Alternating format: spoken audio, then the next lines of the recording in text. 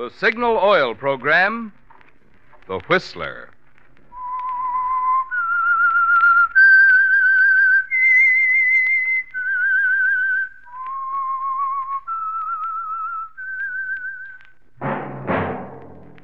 That whistle is your signal for the Signal Oil program, The Whistler.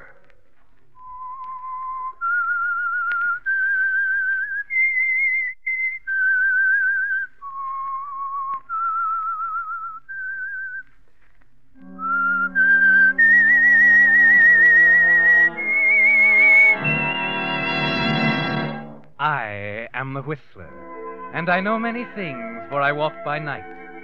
I know many strange tales hidden in the hearts of men and women who have stepped into the shadows.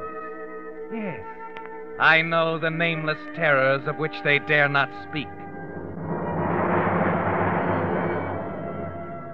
Yes, friends, it's time for the Signal Oil program, The Whistler, rated tops in popularity for a longer period of time than any other West Coast program in radio history. And Signal gasoline is tops, too, tops in quality. It takes extra quality, you know, to give you extra mileage. And Signal is the famous Go Farther gasoline. So look for the Signal circle sign in yellow and black that identifies friendly dealer-owned Signal stations from Canada to Mexico.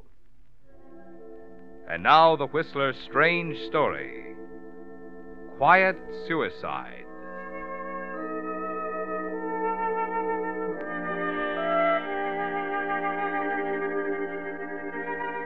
It was in a drab room in a commercial hotel in Chicago that Frank Reynolds finally made up his mind. And in a curious way, it was quite appropriate that the decision should come to him there, partway between Los Angeles and New York, partway between two lives. He'd known from the first, of course, that a showdown was inevitable sooner or later. But as time went on, he began to recognize the desperate form the showdown would take. He came to realize that the only way out was murder. The train tickets were in his pocket. His bags were packed, ready to go when he picked up the phone. Operator. This is Mr. Reynolds in room 617. I'd like to call New York. Mrs. Frank Reynolds. Long Island, 89038. Thank you, sir. One moment, please. Right. Long distance? I'm calling Long Island, New York. Is this Mr. Frank Reynolds? Yes, that's right. I have a call for you from Los Angeles, Mr. Reynolds. Los Angeles? Look, I'm calling New York. Go ahead, Los Just a Angeles. moment, operator. Frank, Millicent, how did you... darling, I had to call you. I knew you'd be staying there. And Oh, I'm sorry, Millie. I can't talk now. My train leaves in a Frank, few you've minutes. got to tell me the truth. I can't stand it any longer. What's the matter, dear? You're running off that way, not even saying goodbye. Oh, darling, I told you I had to rush off about that business deal in New York. But it's more than that. Isn't it, darling? What do you mean, Millie? Tell me, Frank, you've got to be fair with me. If it's another woman, Another woman? It's on my mind all the time. I can't eat. I can't sleep. Listen, Millicent, I told you 100 times. There's no other woman, dear. No one but you. Please believe that. I wish I could. Ready with New York, Mr. Reynolds. Shall I put them on? No. Can't you tell I'm still on this call? Get off the line. Millie. Yes. Millie, believe me for once, will you? You're imagining things. I love you, baby. There's no one else. Now just be a good girl till I get back. All right, Frank. I'm sorry. But you can't blame me. After all, I am your wife. Yeah, sure. Goodbye, Angel. Operator. You can go ahead with New York now. Oh, yes, sir. I'm sorry about the interruption, sir. I knew you wanted to talk to your wife in New York, but when I found out your wife was still in Los Angeles... Never mind that. Have you got my New York number? Yes, sir. I'll connect you. Hello? Hello? Diane. Frank. Diane, listen, honey, I haven't much time. You're expecting me day after tomorrow off the train at Penn Station? You mean you aren't coming? Oh, sure, but listen. I'll be in New York tomorrow morning. Tomorrow? Yeah, I'm flying the rest of the way. Be in early. It'll give us at least a day together, alone. You can meet me at LaGuardia, Flight 8, American Airlines. But Frank, you do such strange things. What'll I tell Uncle George and the family? Well, don't tell him anything. That's the idea. Explain to your Uncle George that you're going into town early to shop for a day or two. Oh, we'll skip the whole Long Island tribe and just be together for a day. Sound good? I think so. You think so? It's wonderful, Frank. Yes, you're so clever, darling. I'm a lucky girl to have such a smart husband.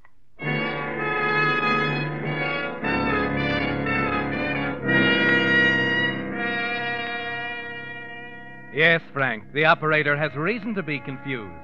Because there are two Mrs. Reynolds. One in New York, one in Los Angeles. And you're trembling as you hang up the receiver in Chicago.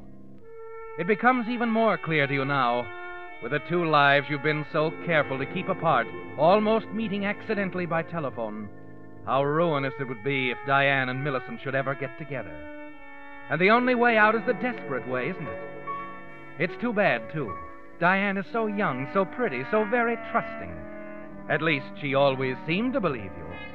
But at the airport, you wonder from the moment she meets you if something's wrong. American Airlines Flight 8, arriving at Gate 3. Over here, Frank. American Here I Airlines. Diane! Hello! Arriving at Gate 3. Oh, excited to see me? Yes, Frank, I'm excited. Did you drive out? No, the town car's been Well, laid how up about for a taxi? It's right over here. Oh. Where to, folks? Harding Arms apartment. It's on the east side on 52nd. Harding Arms. I found it last night after you called. Oh. I think you'll like it, Frank. Anyone know I'm here? Not a soul. Uncle George thinks I'm shopping. He's meeting me in the morning at Penn Station to be there when your train comes in. Oh, that's perfect. And you've really arranged to be on it? Why not? Just set an early alarm. I'll run out to Newark and get back aboard the train coming from Chicago. You've planned it all pretty carefully, haven't you, darling? Of course. I wanted to have you all to myself for a change. So, you went to all this trouble. Tickets, the telephone calls, everything. Just to be alone with me for a while. Well, what's wrong with that? And still you haven't even kissed me yet. Oh, I'm sorry, No. Diane. No, please, Frank, not now. Well, Diane, what's the matter? I try not to believe it, Frank. I try not to listen to Uncle George. The rest of Oh, it. what are they saying now? The same things. That you married me for my money. But that now that Uncle George has made it impossible for you to get a hold of it, you'll leave me. Well, then what am I doing here, right now? That's what I don't know, Frank. Well, they don't waste any time, do they? They get right to you the minute I'm out of town. Diane, are you sure they don't know I'm here? I told you once, Frank. All right. Come here. Oh, Frank. That better? It's this way every time. They tell me all those... They make me listen to them, and then... Then what? Oh, you kiss me like that, and I forget all about it. Good. Keep it that way now, huh? I'll try, Frank. I promise. Atta girl. It's very important to me, Diane, this day together. I want it all to be perfect.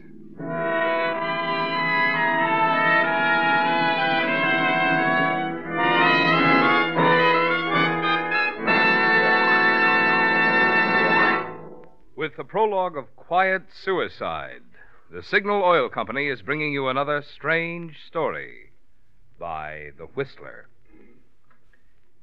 At the beginning of this program, you heard me say, in gasoline, it takes extra quality to go farther, and Signal is the famous Go Farther gasoline. But just what does Signal mean by that word quality? Well, translated into driving language, gasoline quality means quicker starts, faster pickup, smoother, knock-free power. Now, in order for Signal to give you that kind of performance, the thrill of alert, surging power that puts extra pleasure into driving, today's Signal gasoline has to help your motor run more efficiently. And when your motor runs more efficiently, naturally you get extra mileage.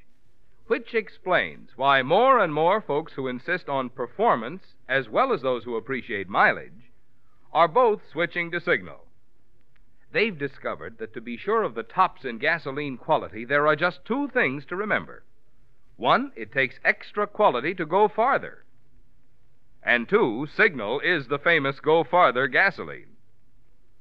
And now back to the Whistler.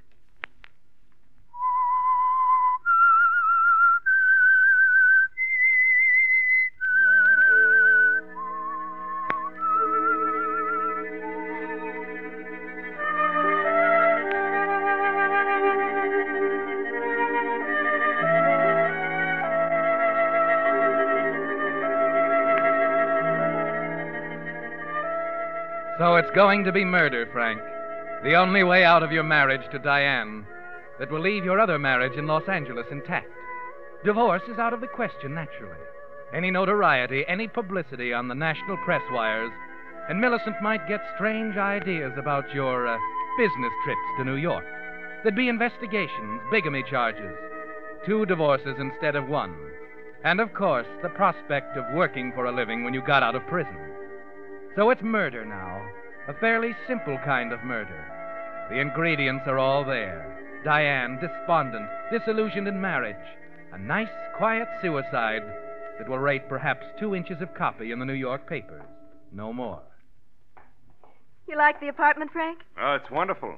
3 rooms, fireplace, no nosy maids or janitors. Is it everything you wanted? Everything. Even a back entrance. Ah, you couldn't have done better, darling. We're all set.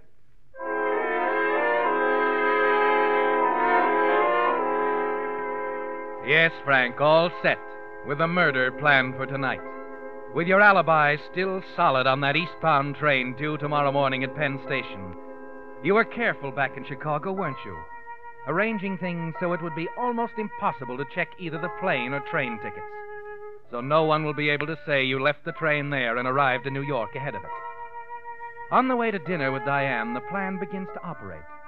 You stop the cab at a drugstore, explain that you want to order a prescription sent up to the apartment, and go inside. Yes, sir? Oh, I'd like this filled. 25 tablets luminobarbital. Yeah, it's my wife. Mm-hmm. Made out to Mrs. Frank Reynolds. Isn't that right? Yes, but I wish she'd come in herself to sign for it. We have to be careful filling prescriptions for sleeping medicine, particularly anything as potent as this. I understand. Well, look, I'd rather not wait anyway. Why not send it up to her? Harding Arms Apartments. She'll be there to sign it for herself.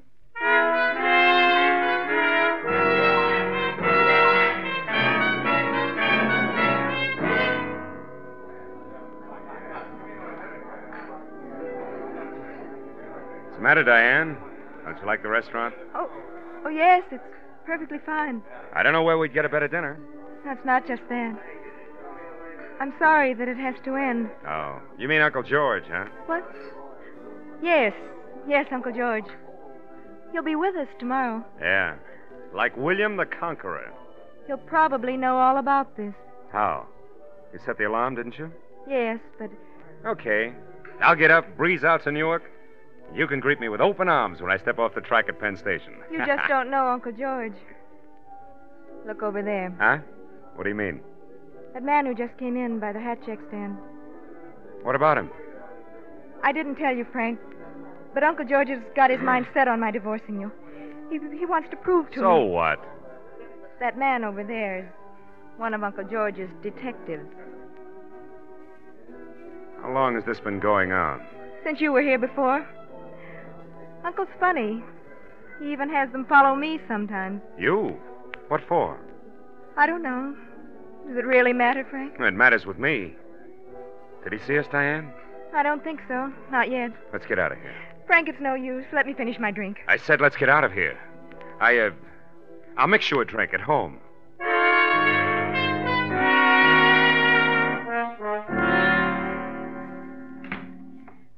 Frank, Yeah? anyone see you come in? Not a soul. It seems silly, you using the back entrance, me coming in the front. What took you so long? This. Oh. My prescription. The desk clerk gave it to me. I had to sign for it. Is it right? Yeah. Yeah, it's right. I'll fix you that drink I promised you.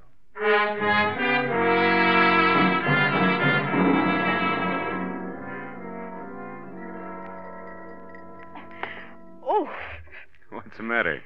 it tastes awfully strong. Did you forget the soda? Now, you're going soft on me, darling. Down the hatch. Skull. Skull. There. This has been a funny evening. A funny visit. There you go again. What's the matter? Visit. That's an interesting word. Visit. Look, darling. My husband's visiting me for a few days. It's nice to see you, dear. Nice to look across the room and find you there. You're in a strange mood tonight. No. Not strange, really. Just devoted. And maybe a little disappointed. Love does a lot of funny things, you know. Tops up your eyes and your ears. Keeps you believing in someone no matter what people tell you. You're just tired, Diane. Yes. Yes, I guess I am. Tired of secret meetings with my own husband. Tired of lying to Uncle George, trying to defend you when I... When you what? There is another woman, isn't there, Frank? In Los Angeles? Don't be silly. It's like a movie. Sometimes when I close my eyes and try to sleep, I see you getting off the train, meeting a smart-looking blonde in a red convertible. You better get those ideas out of your head. You mind if I stretch out a little? Not at all. I really don't think you're so terrible, darling. I just love you. Sure. Men think women don't know. They think they don't even suspect a little bit. But they do. They do, Frank. They do.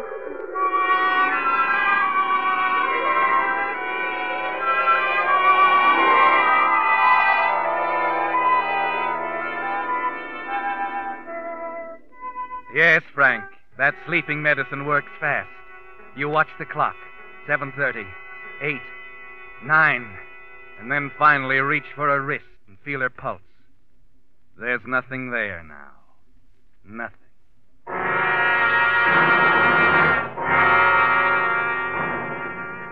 It takes a few minutes more to check the room, tidy it up, get rid of the cigarette butts that aren't stained with lipstick, wipe off fingerprints, scrape the druggist label off the bottle of sleeping pills, and then quietly you let yourself out the door and hurry toward the back service stairs, and then...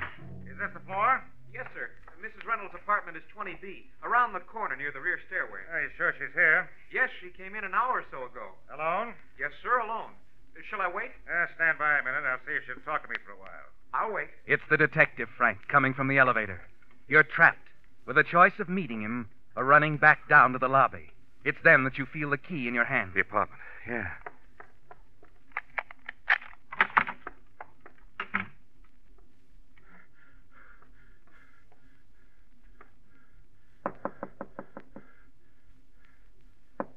Mrs. Reynolds? Mrs. Reynolds, your uncle wants me to talk to you. Mrs. Reynolds, are you all right? Bert. I know she's in there, sir. Bring me the pass key, will you? There's no time to think, Frank. You hold your breath, press back against the wall behind the door, and then... She must be in there, sir. There's only one way out of the building at this time of night. Yeah, open it up. That's it. Mrs. Reynolds. You take the only chance you have, Frank. As they go in, you slide around the door in the darkness and then out into the hall. Here, what's this? Get the light. Mrs. Reynolds!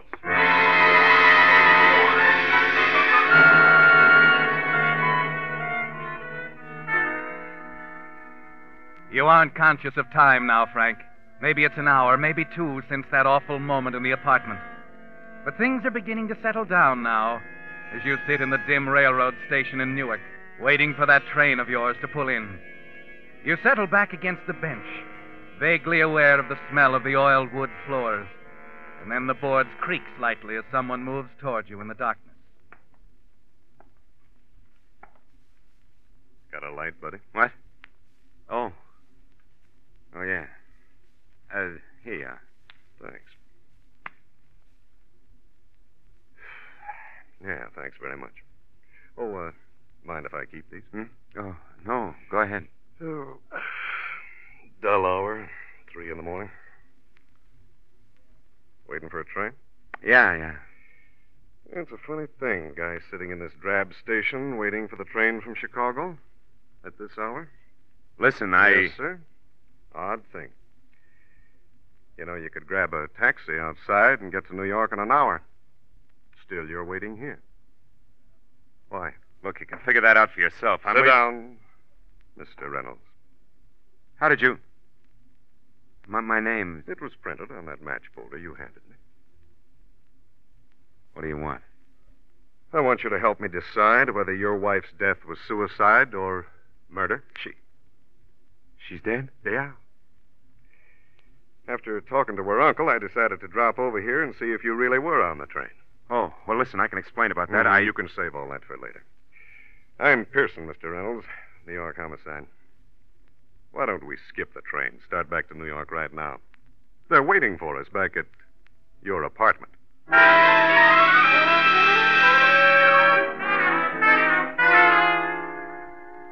So now you're faced with it, Frank. Your big alibi, the keystone in your whole plan, is gone. Once or twice on the way back to the apartment, you almost decide to get it over with. To tell Pearson the whole truth and avoid the dread questioning you know is sure to come. But somehow you're not quite ready to give up. And when you finally walk into the apartment to face Diane's Uncle George, you get an idea of a way to bluff it through. I tell you, this man's a murderer, Pearson. Just a minute, Mr. Breckenridge. Just a moment. Let me handle it. I told you. I can explain everything. All right, you'll have a chance to, but let me start out, huh? Now, it seems you're on your way to New York on a train. You switched to a plane somewhere without telling anyone but your wife. Figure you can intercept the same train a day or so later, give yourself a solid alibi. There's no use denying it, Frank. Who's denying it? What? You mean you admit it? Most of it. Just one word I don't like. Alibi. Oh, it's true about the train. I set it up by telephone from Chicago. You had a good reason, of course. A very good reason. What are you talking about? You, Uncle George. You've never given us a minute's peace. Sticking your nose into our business, trying to poison Diane's mind against me. That's why I did it, Pearson. I wanted that day together. Just Diane and I. My wife, the two of us. By ourselves. Oh, that's ridiculous. I was forced into it, Lieutenant. Ask him about the private detective. Yeah. We go out for a quiet little dinner. At 7 o'clock last night, one of his bloodhounds follows us into the Shamrock Club. We know all about that. So, what happened after you got home? I told her. She either forgets Uncle George or I was through. She broke down. She got hysterical. Well, I walked out. I paced the streets for a while, and then I went over to Newark. You didn't come back here? No. I see. Mr. Kittredge, will you step in here, please? Kittredge? Yes. A druggist, Mr. Reynolds. I want you to meet him. Yes, Lieutenant? Oh, this is Mr. Reynolds, Mr. Kittredge. Do you, Yes, sir. That's the man who ordered the prescription. Oh, of course. If you'd thought hard enough, Mr. Kittredge. You'd remember I told you that prescription was for my wife. Then why did you order it? Because she asked me to on the way to dinner. And she gave you a prescription made out by a doctor in Los Angeles? Los Angeles? Why, I can't. Yes. You don't know how a Los Angeles doctor could prescribe pills for your wife when she's never been there. Well, neither do I. There's something else, Mr. Reynolds. I've been in the homicide division for 8 years now. I guess I've investigated 100 suicides, and a lot of them women. You know something, Mr. Reynolds? I have yet to find one, particularly a woman, who didn't want to have the last word. I don't know what you mean. A suicide note. Your uncle's detective comes in here, finds the girl in the bed, a bottle of sleeping pills next to her. Now, does it seem logical she'd set up a thing like that without doing the one thing they all do? I told you. She was despondent. She wasn't thinking straight when I left her. That's what you say. I say she went to bed with every intention of getting up. All right, come on, Reynolds. You can get in touch with your lawyer on the way to headquarters. Now, wait a minute. I didn't do anything, Lieutenant. You've got to believe me. Skip it. I've got no time for that. Just a minute, Lieutenant. Huh? I just can't take this on myself. What I feel personally and what is just are two different things, I guess. Diane was in Los Angeles a month ago. What? You mean she was? Well, that's interesting. I should have told you before, I suppose, but... Oh, think nothing of it. And I suppose you have the suicide note tucked up your sleeve? Well, I do have one, as a matter of fact. An old one. You see, Diane did try to kill herself just last month. And that's why I've been having her followed. Well, Reynolds, I guess I was wrong. Well, we all make mistakes once in a while. I'm sorry.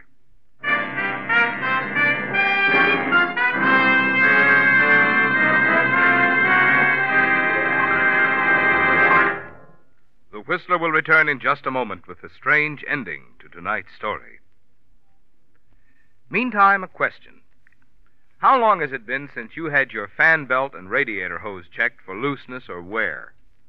Well, if you're like most drivers, the chances are you never even give these items a thought.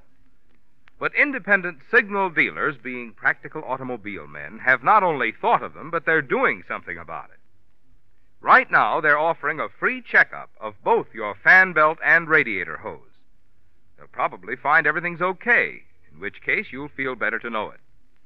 But if they should discover that either your fan belt or radiator hose needs replacing, then in most cases they can do that while you wait. And you'll be glad you had attended to before more serious trouble develops. This free checkup of your fan belt and radiator hose, incidentally, is typical of the more thorough, more conscientious attention cars get at Signal service stations. The reason? Each Signal dealer owns his own business and naturally has a more personal interest in keeping your goodwill. And now back to the Whistler.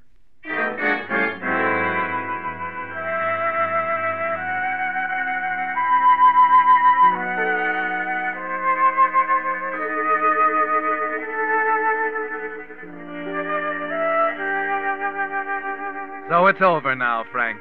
A few more questions and you'll be released. Free of suspicion that you murdered Diane, wife number 1.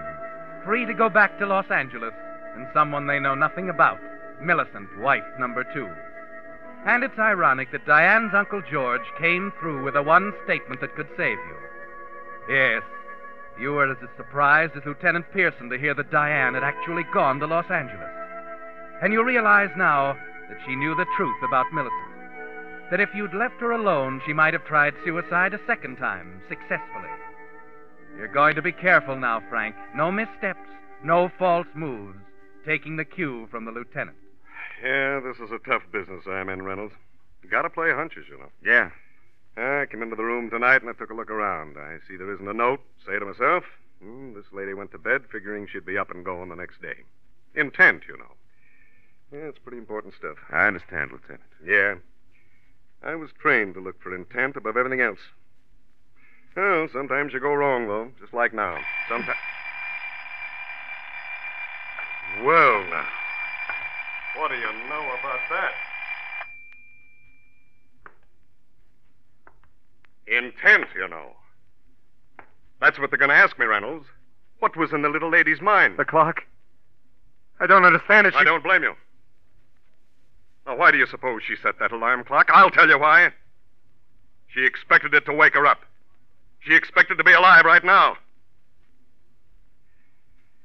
You know, I guess we'll just have to start the questions all over again. That clock's a little noisy for a nice, quiet suicide.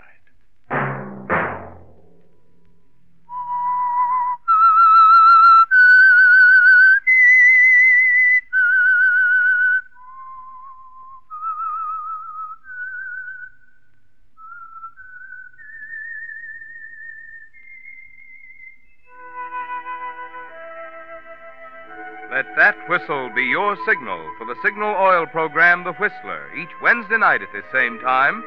Brought to you by the Signal Oil Company, marketers of Signal gasoline and motor oil, and fine quality automotive accessories. Signal has asked me to remind you, to get the most driving pleasure, drive at sensible speeds, be courteous, and obey traffic regulations. It may save a life, possibly your own.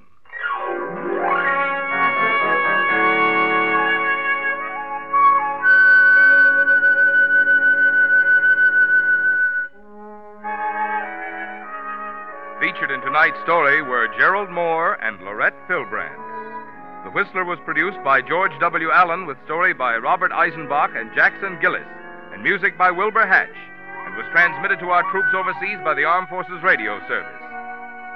Next Wednesday, for a full hour of mystery over most of these stations, tune in half hour earlier. Enjoy The Saint, as well as The Whistler. This is Marvin Miller speaking.